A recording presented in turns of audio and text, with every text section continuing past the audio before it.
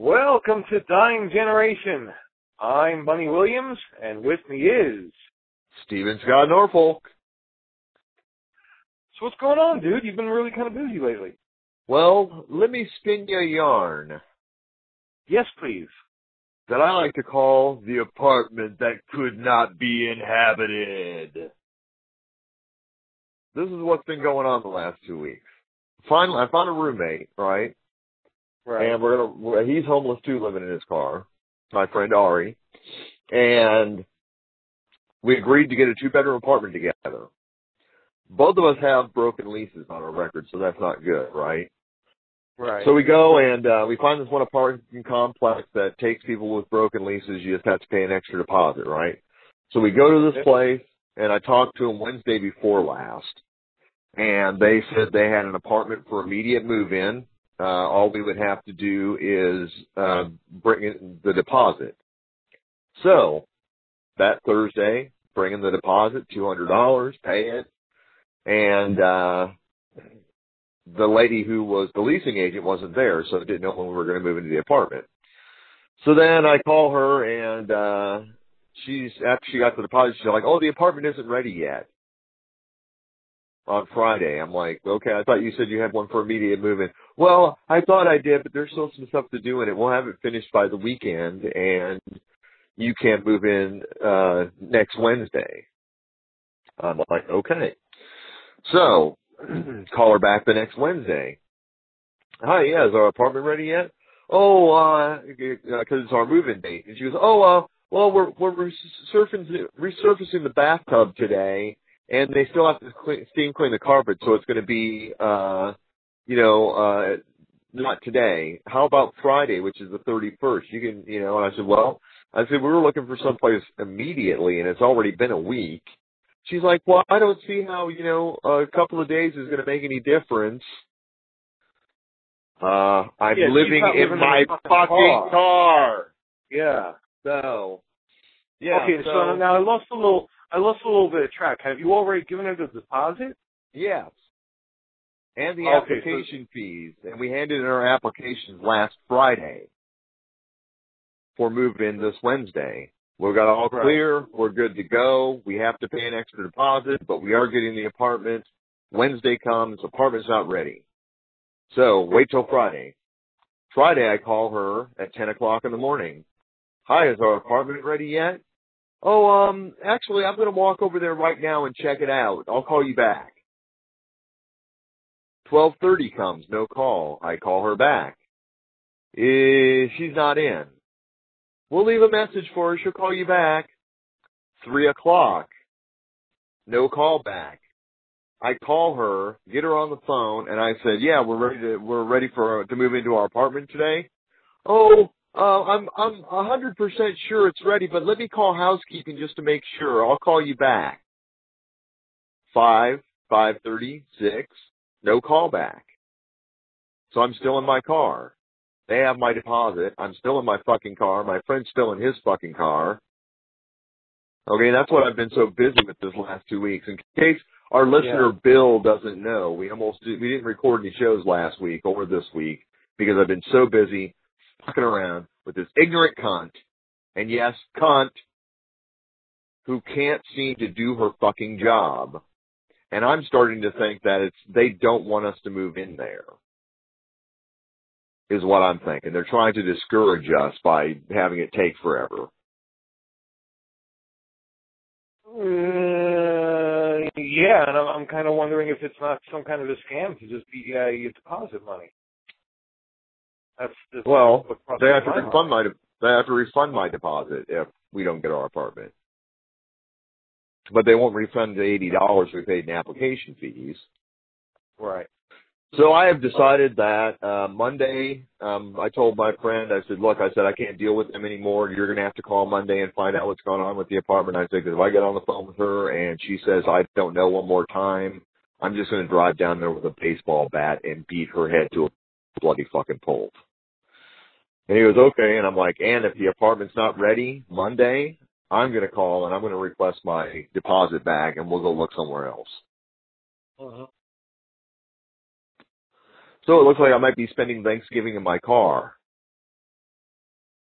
It's the most wonderful time of the year.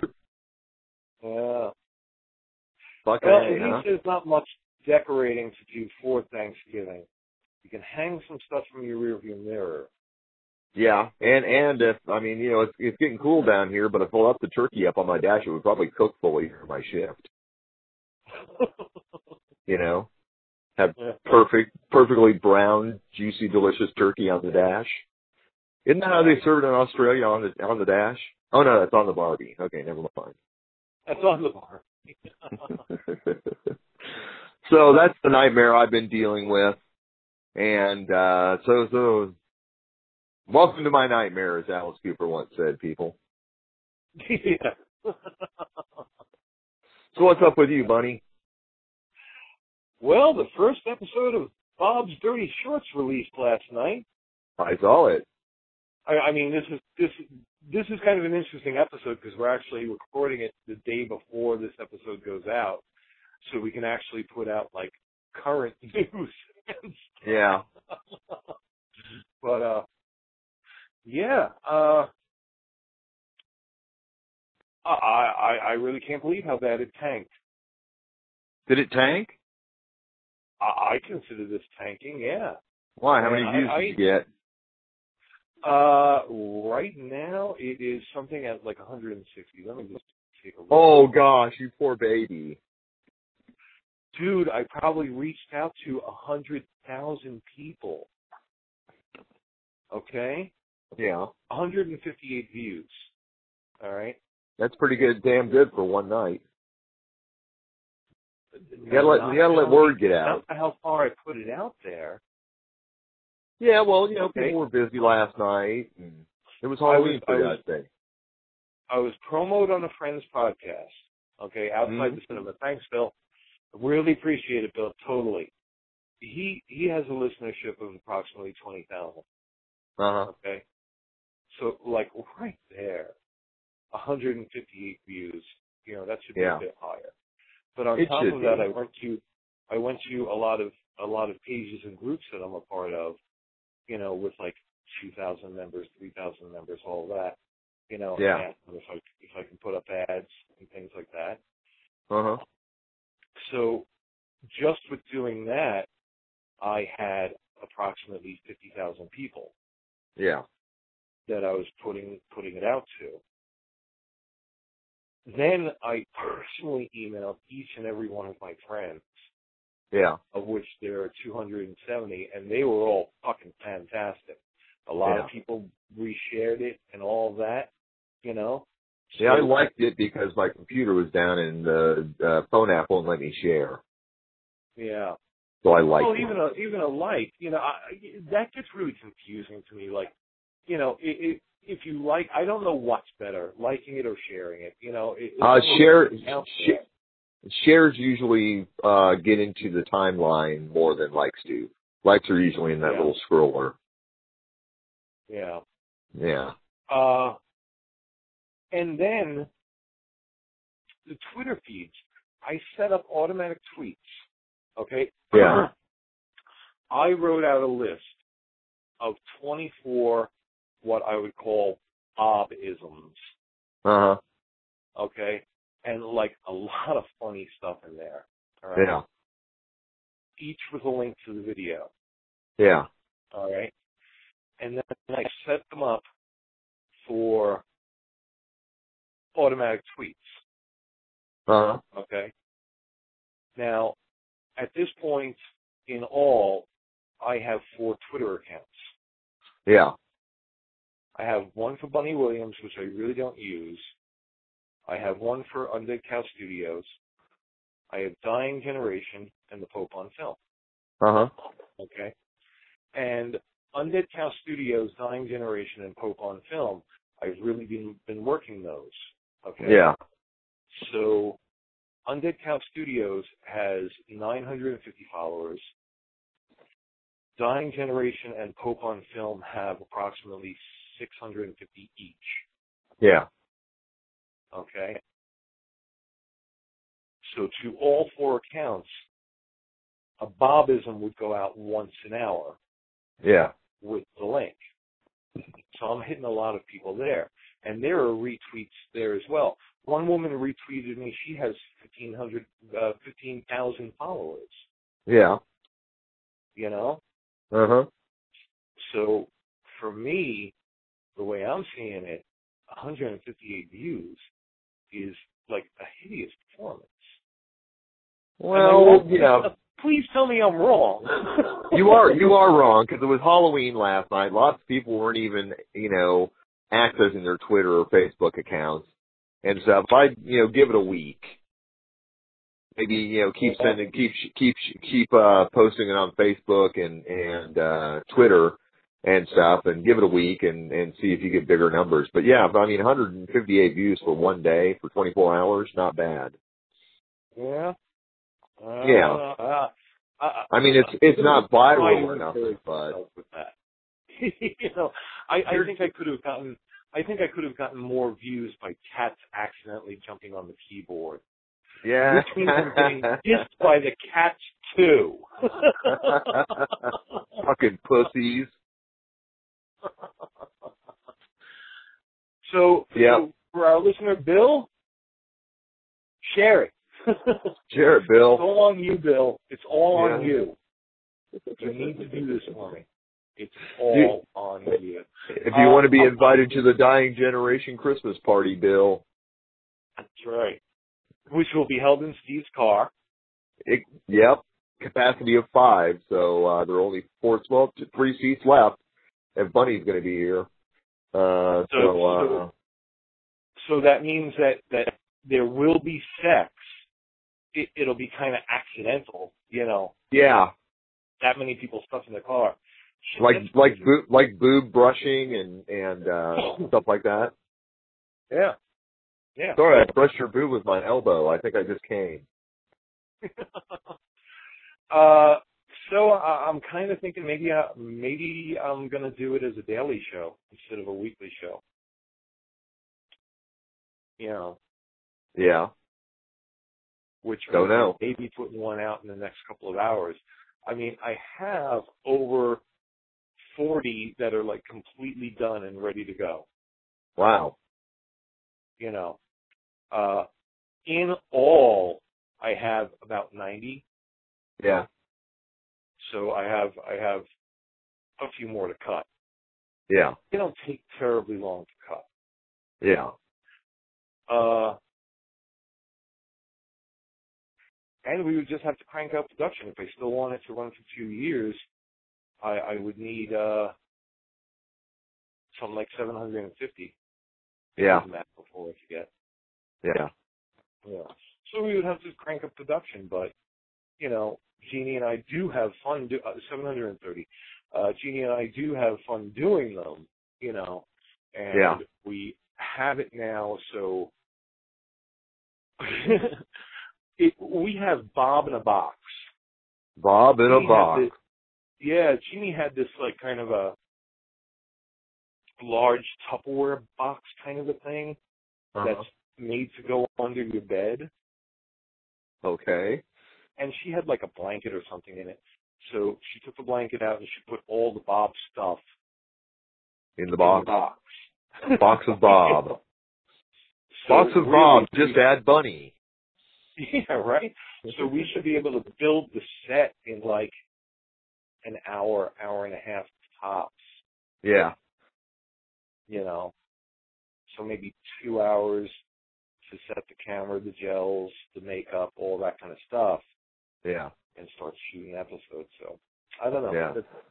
That's kind of what I'm thinking. I'm sort of thinking like if I release another episode today, then maybe I can bounce off of whatever I built yesterday. Yeah. Yeah. Because I really cannot do that every time.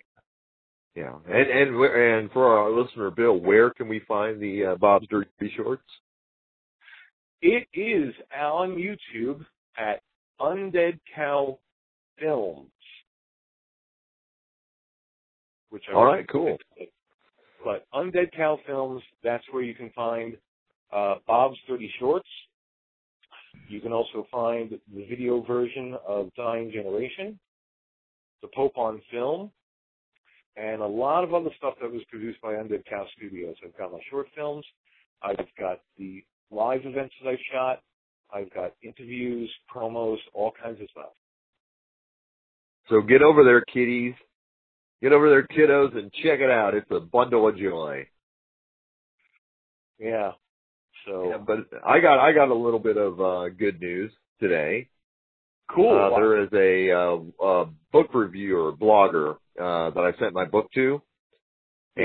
And I had asked him about a week ago if he received the file, and he responded today with, yes, I got the file, reading it now, really loving it so far for The Alleys Ran Red. Cool.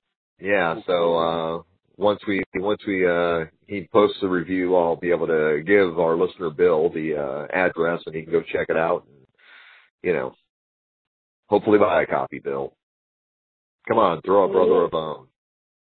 Exactly. Bill, again, it's all on you, man. All on you. Sorry to make you the hinge, but... One day we're going to have to sit down and talk about actually cutting some promos of these kinds of things, like about a 30-second spot. And yeah, I was planning on when I get into the... show.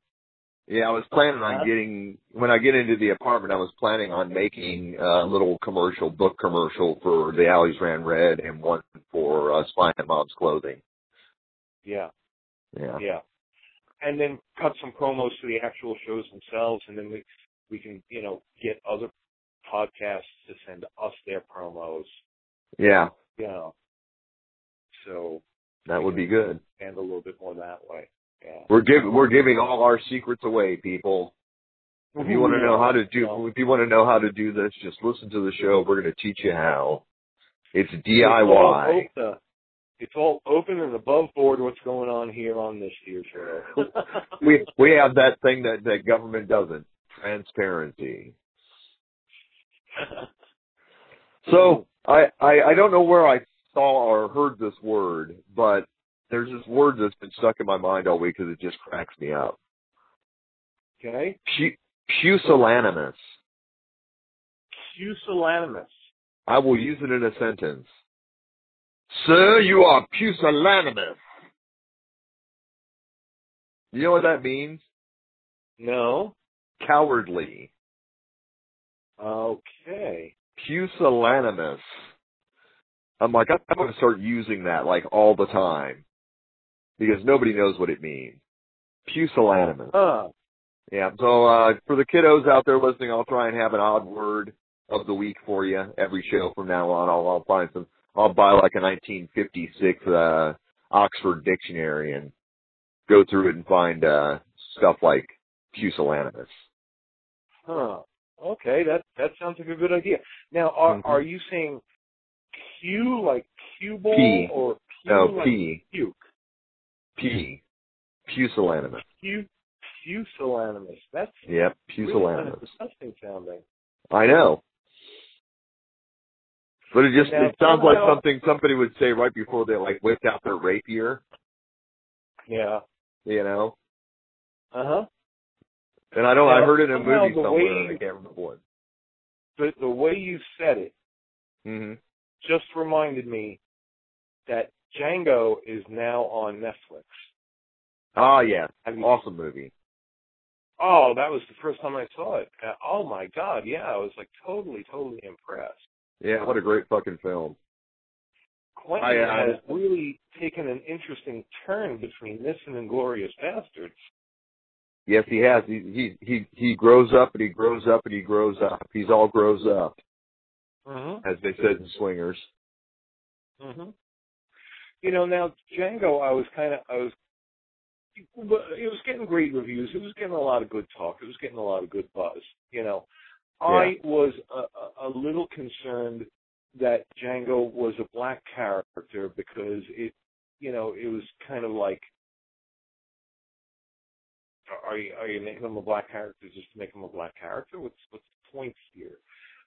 Not so much that it's bad for like the Django character, because I don't know if our listeners know Django is basically a spaghetti western character. There are a lot of Django movies out there. And Django as a character is almost like a public domain character. So like there are a lot of Django movies from Italy, there are a lot of Django movies from Japan, where obviously Django is Japanese in that particular case.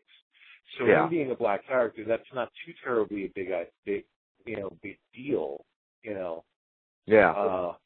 It's not like turning Captain Kirk into a black character, you know. Yeah. But the point was like, okay, well, you know, why are you doing that? And then sitting down and watching the movie, it becomes like totally obvious. Yeah. Don't spoil why it. You did it, and it's fucking brilliant. Yeah, it's a great movie. My brother Tim was not impressed with it because his thing was that Quentin Tarantino said it was going to be a Western, and my brother Tim was like, "That wasn't a Western." I'm like, "Dude, what are you talking about? It's a bounty hunter movie in the West. That's a Western." You know? I think he's got some room to argue. I don't particularly care, you know? I don't care if it's a Western or a period piece or anything like that. I think you could put up an argument and say, well, it's a period piece. Yeah. And not so much a Western, but it's brilliant. It's absolutely brilliant. Yep. He's got something else on his plate next. I don't know what it is, though. It's The Hard Eight or something like that, and there's been a lot of buzz around here because it's going to be shot in Colorado right around Telluride. Oh, nice. So. Very nice. A few people from the area might be drifting down that way soon, you know. Cool. Yeah. So, I have this pair of shoes, totally off topic here. I have this pair of shoes, these white tennis shoes that the front of them sort of like busted open. And for a couple of weeks, we were getting some pretty heavy rains, and so there was continuously like this little lake around my car that I would have to step in when I got out of my car. And the inside of the shoes got so muddy that I've been wearing them. I put them on yesterday, and I've been wearing them all night, and I'm wearing them till just now, and I take them off, and there's so much dirt on the inside of these shoes that my feet look like I've been working barefoot in a coal mine. Oh, okay. Either that or I have diabetes. One or the other. What? One or the other. You haven't tried duct taping them or anything? No, I'm found believe it or not, a $10 pair of tennis shoes at Walmart. $10. Yeah. And if they only last a month, who cares? It's $10. Mm-hmm. So I'm going to toss these ones in the garbage, and on Tuesday I'm going to toss these ones in the garbage, and I'm going to get the $10 tennis shoes and see how long they last. Because I'm not like a Melda Marcos or anything, you know. I have two pairs of shoes. I have my black dress shoes, and I have a pair of tennis shoes, and that's it. And I just wear them until they completely break down, and then I go buy another pair. And these ones have lasted probably a year. They were $25. So I figured that's not bad for $25. Yeah, not bad for $25 at all. Because kiddos, whenever you get older and you're still working a shitty minimum wage job trying to support yourself, you have to buy cheap shoes. If you want those Air Nikes, you better get a good job. Yeah. Last shoes I got from Kmart, and I think I wound up spending a little more, like $35 or something like that. But so far, I've gotten a year and a half, and they're still pretty healthy. Cool. I was getting shoes from Payless Shoes, and I would be lucky if I got a fucking year out of that. I know. Those shoes are crap. Yeah. Yeah. It reminds me of what Ray Bradbury said in Dandelion Wine, I believe it was, that whenever you buy a new pair of tennis shoes, there's something magical about them because it seems like you can run faster and jump higher in a brand new pair of tennis shoes than you can with ones that have been worn for a while. And stuff. And I always feel like that whenever I put on a new pair of shoes. I'm like, yeah, come on. Caress my feet. You know? Payless Shoes is just a piece of fucking shit. I mean, you can't believe how goddamn bad their shoes are. And Mm-hmm. and I would like to welcome our new sponsor, Payless Shoes. Thank you. So, Well, whenever you have thank you for 8-year-old, supporting the show. whenever you have 8-year-old Korean girls making shoes, that's what's going to happen. You know. Yeah, What happened? What happened to craftsmanship, Bunny? What happened to it? It's gone. You don't even see it in our society anymore, hardly. You have to go to an art fair or a state fair or something to see craftsmanship. You can't buy anything that has craftsmanship in it. It used to be a point of pride in this country that it was craftsmanship, that it was made in America by craftsmen. And now everything's made in China and Korea and India and and there is no craftsmanship in those places. It's all stamped out by machine. Yeah. I would bet you money that you probably couldn't even find a place in Colorado Springs that would resole a pair of dress shoes for you. To resole a pair of shoes? Yeah, I would doubt it. Yeah, much less block a hat. Yeah. So, speaking of news, thank you. Okay. Ebola. Okay. Everybody's freaking out about the Ebola. I dated her. Yeah. Did you? Huh? Yeah. She was a tall Nubian girl, wasn't she? Yes, she was, but it was all okay once she picked the scab off. It was good. Yeah, it was good. Yeah. But, my friend started totally freaking out saying he's going to spend all his money buying guns and ammo and canned food and all this other stuff and sequester himself in his house. And so me and him and another guy were having a conversation about Ebola, and I have two theories on Ebola in America. One, the U.S. government allowed Ebola into this country so that they could have FEMA take control of the country under martial law. And that's why FEMA's been buying up bullets and guns. I've heard that. Now, my other theory is, and it's not really a theory, it's just an idea, and that is that, Ebola comes here, it's a huge outbreak, millions die, and suddenly the unemployment problem goes away.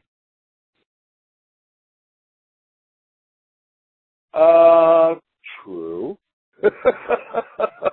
So, how can we cure unemployment in this country? Kill half the population. I kind of go more the other way, where I spend myself a lot of time wondering, like, why do certain things become like news triggers and get the politicians all like up in arms and shit like that? We've had fear-based more from bird flu in this fucking country than Ebola. Yeah. It's fear-based news. Right, but why didn't bird flu trigger this kind of fear? You know what I mean? Because bird flu, you die, but Ebola, your body just starts to like disintegrate, sort of like a flesh-eating virus. Yeah. And you start bleeding from every orifice and shit. And at this point, how many? By the way, the Tarantino movie is Hateful Eight. How many people have died in this country so far of Ebola? One. Maybe five. Is it just the one? Just the one. The guy that brought it into the country. Yeah. Here was my other theory too, and I posted it on Facebook. So you actually have better odds of seeing an episode of Bob's Dirty Shorts than dying of Ebola. I think I'm using that as a fucking tagline. There you go. Now, my other theory is... Oh, what was my other theory? You made me derail my train of thought, damn it. I had an idea, and now it's gone. Anyways, and of course the theory that they brought Ebola to this country so that they could have everybody vaccinated for Ebola, and in the vaccinations would be nanobots Yeah. they put inside your body to track you and do other things and kill you by remote control and stuff. Well, I had thought that if there was a serious Ebola outbreak, Yeah. there would be a vaccine. I'm sure they already have a vaccine, but there would definitely be a shortage. Yeah. Okay? So what we would need to do is we would have to take like 2 Ebola patients Mhm. and put them in Thunderdome. Thunderdome. Yeah. No, not Thunderdome. Yeah. Get them in there, make them fight to the death. It's Ebola night on UFC. It's going to be a bloody good time. Mm-hmm. But people were totally freaking out and shit. There was a cruise ship that took out of Galveston Bay, and one of the doctors that worked on the Ebola patient, or one of the nurses, I think, was on that cruise ship. And so they had to sequester the cruise ship for a couple of days till FEMA could fly out there and test everybody for it. Yeah. Yeah, and I'm like, okay, it seems interesting to me. This is where my paranoia comes in. It seems interesting to me that 2 nurses that treated the Ebola patient, mere weeks after they treated them, one took a trip to Ohio on a plane, and one took a cruise ship. These had to have been pre-planned. I think it's kind of unbelievable that the Ebola thing would happen just before they both were going on vacation. Yeah. Doesn't that seem unlikely? That seems a little unlikely, but if this is any kind of conspiracy, man, we need to get better people in charge of conspiracies because this sucks. Oh, I know what my other idea was. One death. Yeah, I know. They need to step it up. Yeah, really. Now, my other theory is this. We should have people dropping in the streets like fucking flies. My other theory is this. Has anybody, and I put this on Facebook and nobody responded to it, and I even tagged it Fox News. Has anybody checked into whether the man who died of Ebola in Dallas was a Muslim extremist, and that him coming into the country was a low-tech biological attack? What do you think of that one? Well, I think it's an interesting idea. But I figured Fox News would pick up on that since they're fear-mongering so much. Yeah. Republicans, the fear-mongers. Which is interesting because they're the ones who always talk about communism, right? Or socialism. Right. Oh my God, we're a socialist country. When I was in high school, I read a speech for this VFW speech competition that was pre-written speech. I just had to memorize it. That was called Fear, the Tool of Communism. Mm-hmm. Okay, so who do you think is more, communist than?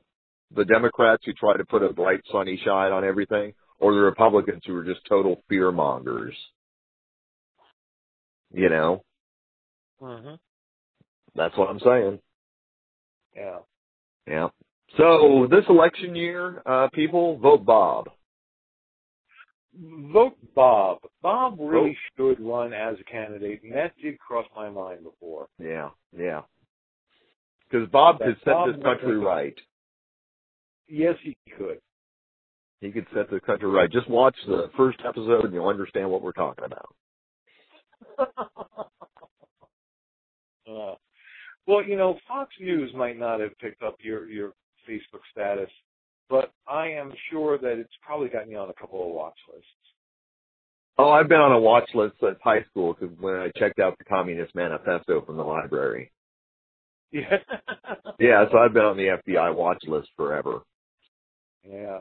I think I'm seriously think that's how me and my brother's phones got tapped, because we'll have an idea for a movie or we'll write a line of dialogue or something and we're talking about it on the phone, And all of a sudden, like 6 months later, the exact same thing shows up in a movie or on a TV show.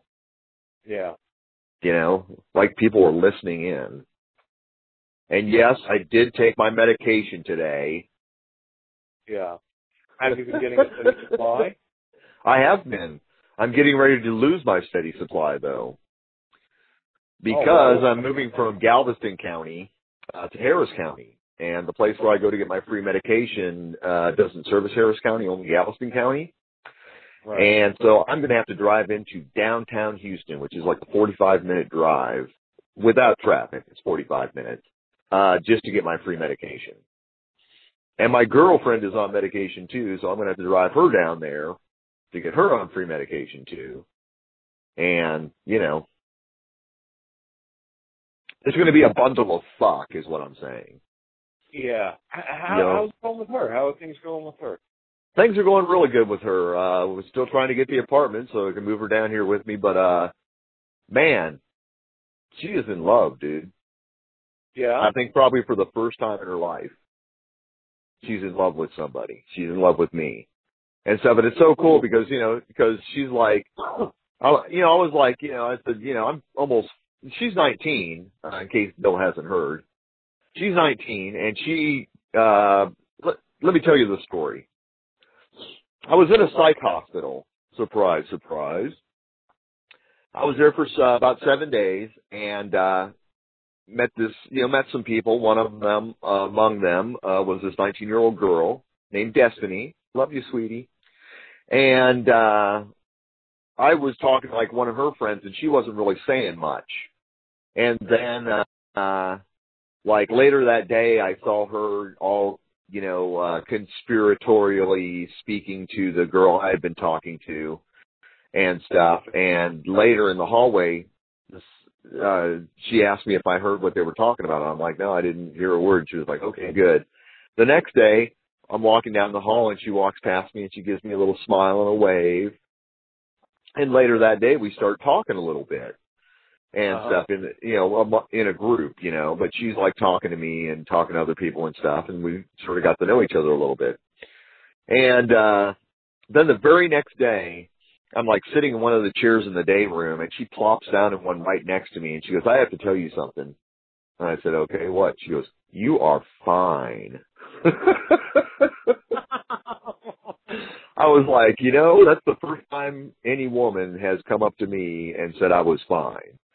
And then we had a conversation later that day about, you know, she was like asking me how young was too young for me. And I said, well, the rule of thumb, from what I understand, is that you take half your age and then add, 7 years to it? Yeah, 7 years to it, and that's the lowest age of person that you should date. Okay. And she said, well, would you ever date a 19-year-old? I said, I don't know. It all depends on the 19-year-old and stuff. And she said, well, would you date me? I said, well, let me think about it for a couple of days. I said, because you are younger than my kids, which, you know, kind of creeps me out a little bit. I said, so let me think about it. So we continued getting to know each other, and I'm just really liking this chick, and she's really liking me. And I told her, okay, we can go out. And that was the day before I left the hospital. I went back to my apartment in Dickinson, which is about 45 minutes or so south of the hospital. Well, it's about 30 minutes south of the hospital where I was. And she gets out a week later and goes to a group home in Katy, which is like over an hour away from here. So we haven't seen each other in 2 months. And I've just been talking on the phone every day. And yeah, she's, like I said, I think she's in love for the first time in her life. And I hate to say I'm in love too, which I'm kind of surprised because it was a nasty divorce and don't hate to say that. Don't hate to say that. It's a good thing, man. It is a good thing, but it just surprised me, you know? Yeah. Because it just came out of nowhere. I had been looking, you know, I'd been on Plenty of Fish and OkCupid and all these sites trying to find something. And this just came out of nowhere unexpectedly. It was kind of cool. Sometimes you just really have to go with it. You know, I mean, I really loved Hope, and when she died, it really wrecked me for a while. Yeah, you know, but I remember. You sold me. Apparently not that long of a while because I was in another relationship by the new year. Yeah. You know what I mean? Well, I know you were broken up because you sold me a perfectly good car for $500 because of the car that she drove, and you just couldn't look at it. So yeah. I know you were broken up about that. Yeah. So, that was really quick, and that like caused a bit of guilt and things like that. But it's you kind of have to just well, that's just how life goes. Yeah. That does not mean anything. Where I am today does not bear reflection on the past. You know what exactly. I mean? Yeah. And kiddos, you'll get to experience the same sensation when you get to be our age. The sensation of comparing the past to the present and stuff. But I just, like I said, it was a real surprise. And I've always heard and just never believed it is whenever you stop looking is when you'll find the thing you're looking for. Exactly. Right.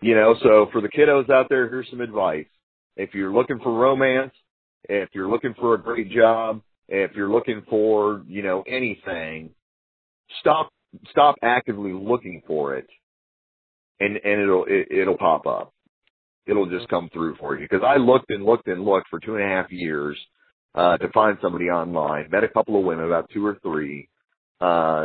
Very short-lived relationships of talking to them for like several weeks. That was about it, and stuff. And then met this girl, and I mean, stars in my eyes. Right. Now, the thing was, is I talked to my ex-wife. Her name's Colleen. Hi, Colleen. Probably 3 or 4 months ago.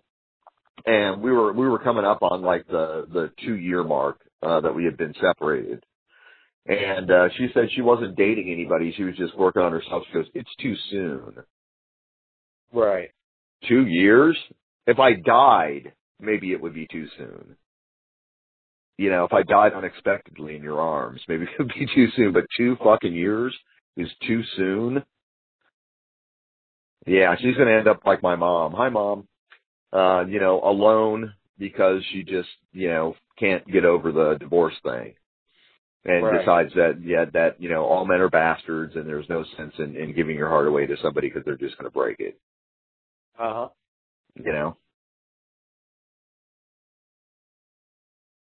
I feel like Ann Landers all of a sudden. Maybe you should. Maybe you should start a little column. Get it in one of the local newspapers. Yeah. Yeah. I actually was going to start writing editorials for this paper out of Galveston. Advice from the 99%. There you go. Advice for douchebags.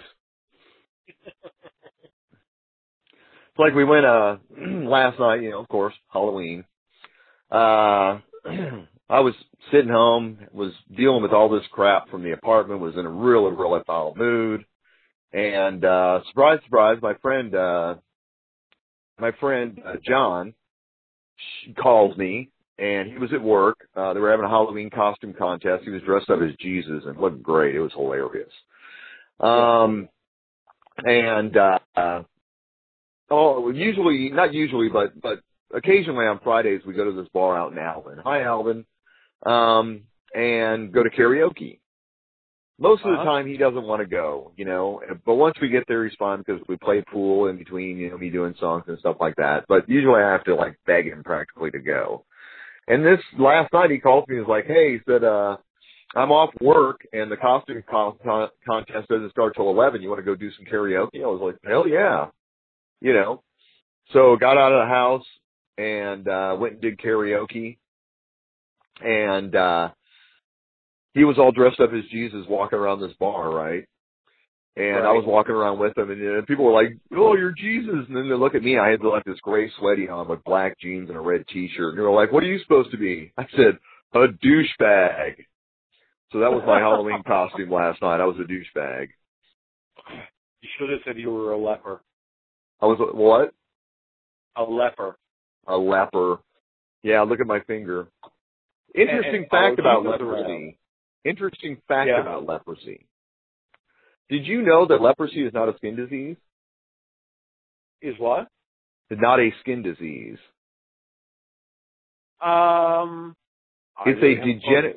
It's a degenerative bone disease. When you see people whose fingers are all shrunken up and stuff from leprosy, it's not because the finger fell off or rotted off. It's because the bone is disintegrating inside and becoming shorter. It goes from like the tip and comes in. I mean, you still have like this, scaly skin and stuff, in certain types of leprosy, but it's basically a bone disease, not a skin disease. Oh, okay. That's the interesting fact of the day, ladies and gentlemen. You're welcome, Bill. I have not looked too much into leprosy. I did when first time I saw Papillon. Have you ever seen that with Steve McQueen and Dustin Hoffman? Great movie, people. Great movie. You should check it out. And I was watching that, and there's this part where he goes to the island of the lepers to get help escaping. And this leper is smoking a cigar and hands him the cigar. You want a puff? And Steve McQueen just takes it and puts it in his mouth and takes a puff and hands it back to him. And the leper laughs and he goes, how did you know I had dry leprosy that's not contagious? And Steve McQueen goes, I didn't. So after that, I decided I was going to look into leprosy and see what it was all about and stuff. And it's a degenerative bone disease. Now back on the Ebola thing really quick too. People were afraid of this huge, massive outbreak, right? Like in remember the movie Outbreak with Dustin Hoffman? Yes. Because I think that's basically Ebola is what it was talking about. Ebola was found in Liberia in 1975. Right. If it was that fucking contagious, everybody on this planet would be dead already. Yeah. You know what I'm saying? So don't freak out. Sure, wash your hands. If you see somebody with an open wound, don't touch their blood. Don't, lick their saliva. Anything like that. Use a labia shield. And stuff, but, don't completely freak out just yet. Oh, no, freak out. No, I would enjoy seeing people freak out in the streets and just. So you err on the side of caution. You just want to see people freak out. You err on the side of caution, or do you want to see people freaking out? Well, I've always been pro-apocalypse. So, pro-apocalypse. Is that going to be your running slogan for Bob? Yes. When he runs for president, I am pro-apocalypse. I have always felt that the cockroaches have been more than patient. They have been. And it's there. Because really, when you're talking about the cockroach, you're talking about the meek, okay? You see how this all plays in? This is what Jesus is talking about. The cockroaches will inherit the earth. Yeah, the insects by any means. And I think they've put in their time. They've waited. They've been patient. So yeah, seeing people like running through the streets and going insane and smashing in windows and screaming festival. I would really enjoy that. Oh man, so I guess we can take it as for granted that Panic at the Disco is your favorite band. Is what? Panic at the Disco is your favorite band. I do not know them. You're more musical than I am. You know that. Well, that's because I have gas more often than you do. Thank you. I'll be here all week. Try the veal. But and I kind of think that that's probably why Ebola is kind of hot button topic, because as far as communicative diseases go and things like that, it's kind of a cool one with the bleeding out of the eyes and all that kind of stuff. It's some real Stephen King shit. Yeah. It's a fun little disease. Now, an interesting thing that I saw on the internet that somebody brought to my attention is the conspiracy theorists, the awake people, you know, that I've mentioned on the show before. Be afraid, people. Be very afraid of the awake movement. They pointed out something that's kind of interesting. On many occasions, when you see somebody on the news talking about Ebola, they're wearing a green shirt. Okay.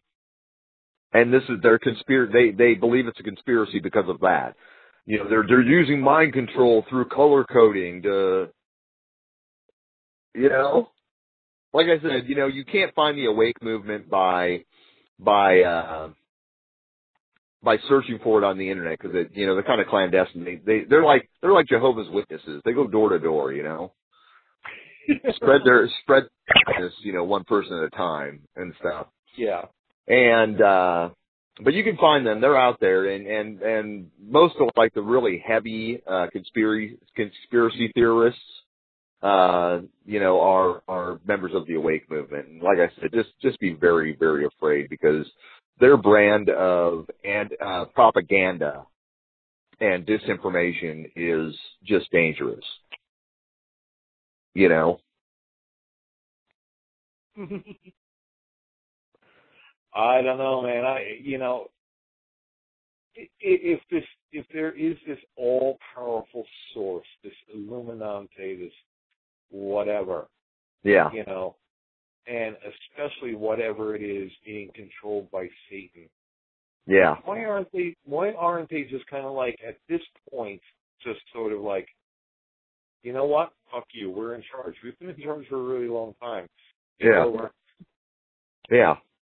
Exactly. We are here. Don't worry about it anymore. Yep. But if you'd like to know more about the Illuminati, there was a very, very intelligent, what do they call that? Satire novel, called the Illuminatus Trilogy.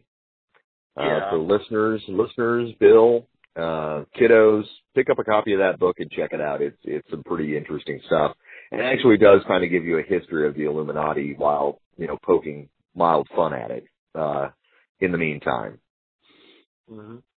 Yeah, I read this book, when I was in high school, and I always made sure I had a big fat doobie, before I took time to read it, because it just made me giggle. Cool. Well, give us some highlights. Oh God, my brain's so burned out I can't give you any highlights. Really, except there's stuff in there like, you know, the Ford Motor Company is in league with the aliens to, you know, stuff like that. You know, Kmart is you know, joined up with, you know, some other group, and it's like this big, huge, gigantic conspiracy theory book. Yeah. It's very entertaining though. Yeah. As far as I understand, I heard from a friend once that there was actually a card game called the Illuminati, you know, sort of like, I hate to put it in the same place, but kind of like a Pokemon or Yu-Gi-Oh or something like that. Yeah, one of those card games. Yeah, or like Magic the Gathering or something like that, where your cards would have different organizations that were all part of the Illuminati, like the Boy Scouts. You know, and by having the Boy Scout card, you would have a certain amount of power that you would be able to play against somebody else's Illuminati. Yes. And it's Illuminati, not Nanti. It's Illuminati? No, Illuminati. No N. Yeah, Illuminati. I should correct that before they come get me, huh? You should. Look, motherfucker. Wrong. If you want people to know about us, at least pronounce it right. Although my kind of two favorites are out of like conspiracy theories and stuff like that. Mm-hmm. The Denver airport is great. Haven't heard There's this one. There's a lot of stuff. Oh no, you just do some Googling on the Denver airport. There's some good stuff and there's some good howling. You got to admit, at least they chose some really fucked up artwork for the Denver airport. There is some strange shit. There's like a giant mural that is kind of depicting like genocide. Nice, very nice. It's really very strange. But supposedly the death attack on humanity is supposed to be coming from the Denver airport. Well, there you go. Did the Ebola victim transfer to Houston from Denver, I wonder? I don't know. And then, of course, my other favorite is the Montauk conspiracy. Oh, yes. Well, that's kind of fun for me because I was raised on Long Island, so Yeah. I've been out to Montauk several times. Montauk is beautiful, beautiful fucking place. Yeah. And there is an old lighthouse on Montauk. Yeah. That the military guards. Nobody knows why. Why are they guarding the lighthouse? Yeah. I mean, the lighthouse. As we were growing up, we just kind of suspected that maybe it was like a nuclear silo or something like that. Uh-huh. You know, which still makes more sense to me. But supposedly the Montauk Lighthouse is a super scientific research facility where all of the debris from the Philadelphia experiments was brought to. Ah. Okay. And the Montauk Lighthouse does have a time tunnel. Okay. Okay. So, yeah, we report, you decide. You know, I mean, yeah, and there are a lot of stories of them creating like sleeper agents, you know, Yeah. very, very Manchurian Candidate kind of stuff where they will take somebody to turn into an agent and they are like trucked up with a lot of LSD and sexually abused and all kinds of things until their psyche fractures. Yeah. So that they can implant certain commands into basically a separate personality. Yeah. That they can then trigger at some other time. Yeah. And with the nanobots that are going to inject us with the Ebola vaccine. Most possibly, yeah. Most possibly. And then there was supposed to be an underground kind of railroad system on Long Island that would go from Montauk to the Brookhaven National Labs to a couple of other spots on Long Island, I forget what, and go back. Yeah. I love that idea. I totally love that idea. You know? This is Long Island, man. It's a giant fucking sandbar. Yeah. Okay? You can dig a well with a fucking shovel. Yeah. Okay? Not like down here in Texas where they have this stuff called gumbo. Yeah. Which is clay and sand mixed. Yeah. And oh God, you don't want to dig in it. You get on Long Island, man, you dig down about 10 foot, you're hitting the water. Mm-hmm. So how do you make this elaborate subway system? Yeah, exactly. And really, by using the technology they learned at Roswell. You know, exactly. Can't they just open teleports? You know, they have a time machine. Yeah. Okay? They can't just like open like a Stargate from one place to the other. That is more plausible than an underground railroad system. Yeah. But Long Island is a strange place, and Long Island is a place where you can cook up a lot of conspiracy theories. Yeah. You know, just because it's so odd, because there is something going on out on Montauk. That's true. Yeah. What it is, you know, I don't believe any of the conspiracy theory about it. Yeah. But there is something going on out there. And Long Island has 2 nuclear accelerators. Interesting. They have one at Brookhaven National Labs, and they have other one at the State University. Interesting. Okay? And Long Island is the military-industrial complex. Yeah. Okay?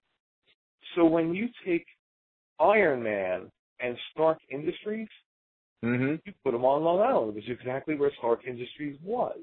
Yeah. Because you had all, I mean, at this point, so many have merged and blah, blah, blah, but Northrop was there when it was just Northrop and Grumman, they've merged. Yeah. Republic, Fairchild, Boeing, all of these places were all on Long Island. Lockheed, yeah. Yeah. So this was the industrial military complex. There you go. But see, I believe that the military industrial complex age has passed. Yeah. And now it's the military corporate. Not so much industrial anymore. Military corporate? Yeah, that the military is still, controlling things in ways, but that corporations have far too much sway with our government and stuff because they're the big donors, Well, fucking just about any corporation has too much sway over our government now. Yeah. And I don't believe our government has as much sway over our government anymore. No. We the people certainly don't. Oh, fuck no. We are so far removed from, people talk politics all the time, and I think I've said this on the show before, but nobody does anything. It's talk, talk, talk, talk, talk, talk, talk, talk, talk. So get out there, people. Write your congressman. Write your representative. Write the president. Write the vice president. Let them know what's on your mind so they know better what to do for us. Because otherwise, they're just guessing, and they're doing what's best for their pockets, what's best for the pockets of their friends, and for the corporations of America. But then my question is, what for? What do you mean? I do not believe for a second that they give any kind of a fuck. Oh, they want to be reelected, so I think they do. They kind of have to a little bit because they have to be reelected. That's going under the premise that, the people elect these fucking people. Yeah. Does any of our listeners, Bill, how much do you know about the Electoral College? The Electoral College is this, people. A person from your state is chosen to cast his vote into the Electoral College based on the votes you cast in your state. But there's a loophole. It's supposed to be based on that. It's supposed to be based on it, but there's a loophole that says that representative can cast any vote they want. So initially, what Bunny's saying is that your vote does not count really, because at any moment your representative could decide to go the other way. As long as the election process, regardless of what election it is, as long as that's based on money and how much money you have, yeah, write your congressman all you want. Tell him what you want. Tell him what we the people want. And when he gets a check for $10,000, $20,000, $30,000 from somebody else, that's what's going to happen. Yeah. So that's where my problem is. I hear what you're saying, get involved in all that, but to what end? To what end is for what point? Yeah. You go to the Electoral College through the entire history of this country. Do you realize that only 9 presidents have won the fucking popular vote? Yeah. I did not know that. Only 9 presidents Yeah. were elected and had the popular vote. Yep. Yeah, Gore got screwed. So here we come again and we're going to be coming up to the presidential election again. 2016, right? It's going to be a dog and pony show, like it always is. Yeah, 2016. Yeah. 2016, and I'm going to have to start working on my campaign again for the Sarah Palin Michelle Bachmann ticket. Yeah. Yes. I would, I would vote for them. I would totally vote for them. Because their motto is going to be we've got crazy in spades. Yeah. The country is going down. I want to see it go down in flames. You're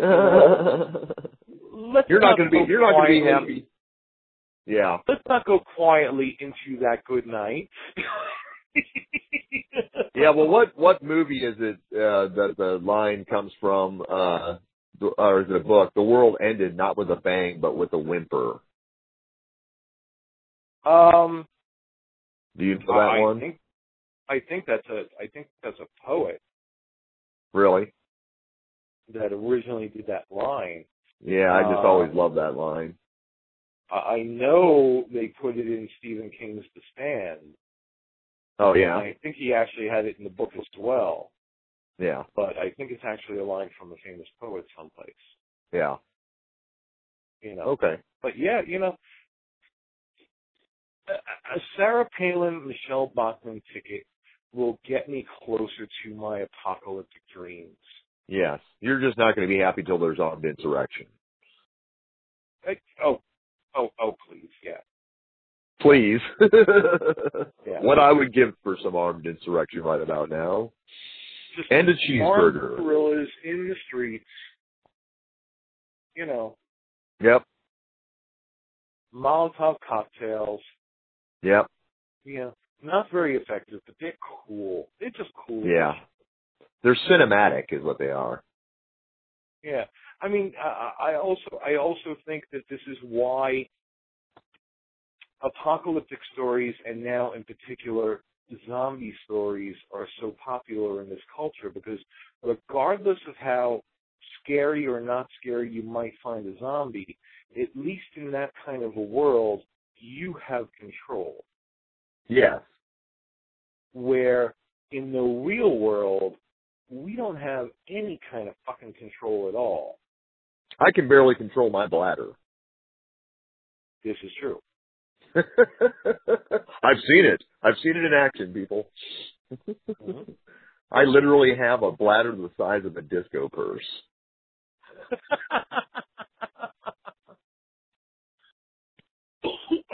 Mm-hmm.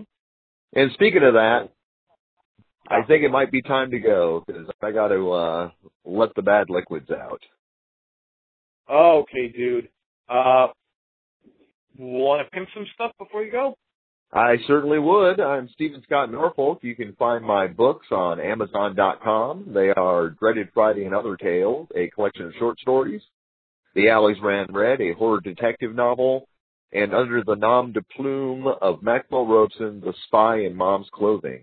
Also look for a film I co-wrote, now available at many outlets, called Haunted Trailer with Ron Jeremy. And coming soon, our second feature that I helped co-wrote, and it is called Getting Schooled, should be released in December. Bunny? Excellent. I want to see Bob become a hit, so Bob's 30 Shorts on YouTube at Undead Cow Films. Come watch it. Turn out. Make an old man happy. Give him a happy ending, people. He deserves it. That's it. We'll see y'all next week on Dying Generation.